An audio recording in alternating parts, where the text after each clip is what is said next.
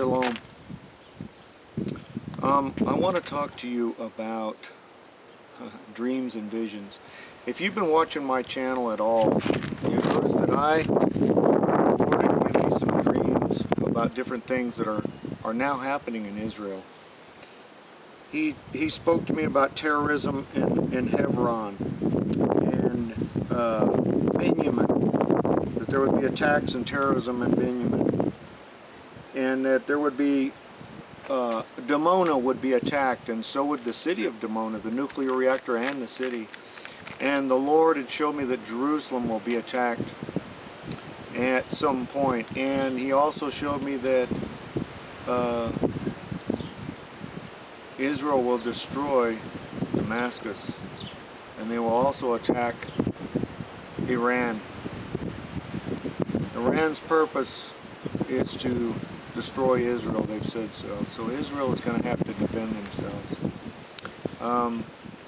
The Lord had shown me, He showed me many things. He told me back in 2011 that when they came to take my house, and they proposed to take His, that I would know it was the end of time. There was no more time left. So I believe the rapture could happen at any time. We are very close to that, to the catching away.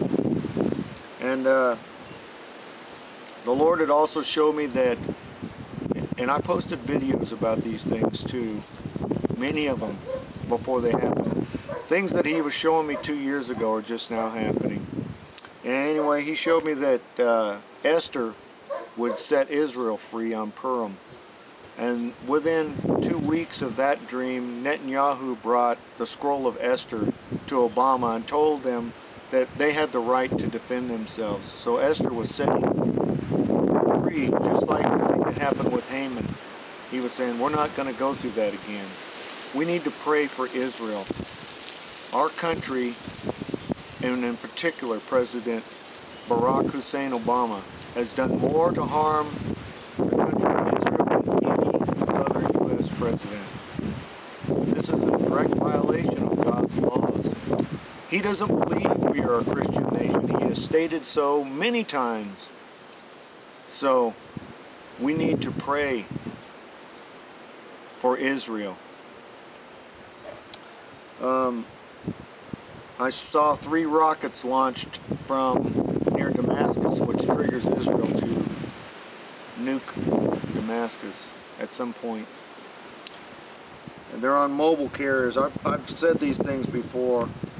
I had a dream that there were 2 sets of rabbis that were arguing, fighting for control of Israel.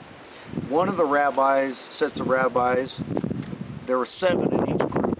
One of the groups wore a scarlet thread. And the Lord told me those men were favored.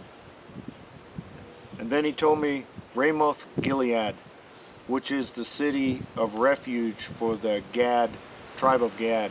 I don't know exactly what that means. I haven't had a chance to really thoroughly research it. I've been very busy here lately praying and talking to the Lord about what's going on with all these rockets that are falling on Israel, and this build up to what I believe is going to be a confrontation on a large scale.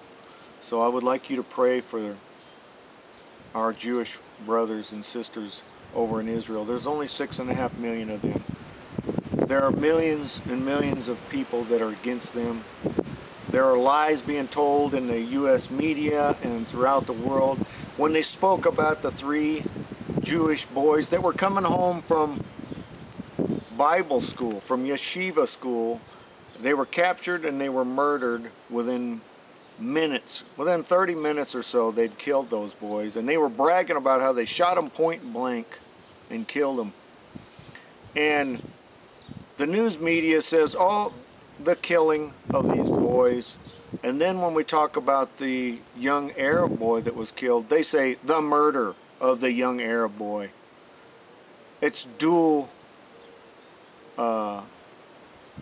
it's a dual type of reality in this world when you have these 3 young Jewish boys are murdered, but yet we don't call it murder, we call it killings, and then we call the Arab boy, that's a murder. And then we talk about the Jews being occupiers of their own land. The true occupiers is the United States of America. They came and took this country from American Indians. That's the true occupiers. Israel came there and occupied that land 3,500 years ago under the command of Almighty God, who owns all of the land. It's His. And He says if you interfere with Him and His people, He's going to destroy you. He said that I'm going to scatter the Jews into all the nations to punish them, to get them to repent and to come back to me. And when they return back to the land, He said, I will destroy every nation wherein I have scattered them. One of the lands He scattered them was right here in this country of the United States of America. And He's going to use the Soviet Union, the ex-Soviet Union, Russia, and they're starting to regather their little pieces together. Did you notice that? This bear's coming back to life. It's going to strike it. Nobody's even going to be suspicious. Oh, they can't do a thing. They just put $650 billion into their military. Their subs were seen off of both of our coasts. They were outside of our submarine pen on the East Coast with the Kula-class killer subs that are designed to shoot our missile boats. What do you think that's for? They had their Russian Tu-95 Bear planes flying off the coast of California twice. They came into Alaska. They flew around Guam. They flew around Japan. They're carrying thermonuclear cruise missiles. Say they come out within that 13-mile limit is where they came in. They came closer than the 250-mile limit because nobody recognizes that. It's a fishing limit. They could have fired those missiles and took out most of our infrastructure within moments, and there would have been no retaliation because Bill Clinton and Barack Obama have now made it where our submarines can't launch their missiles even if they detect a nuclear detonation without the president's direct order. So what kind of craziness is going to go on before they can launch? I don't think anything's going to happen. I think they're going to hit us, and then we're going to recover. That's what mode we'll be in. And then there may be like some light Third World War, and then Obama will be named God of the planet or something, maybe. I don't know what. The Antichrist is coming one way or the other. So we need to pray. We need to be in deep prayer because the Lord is coming soon.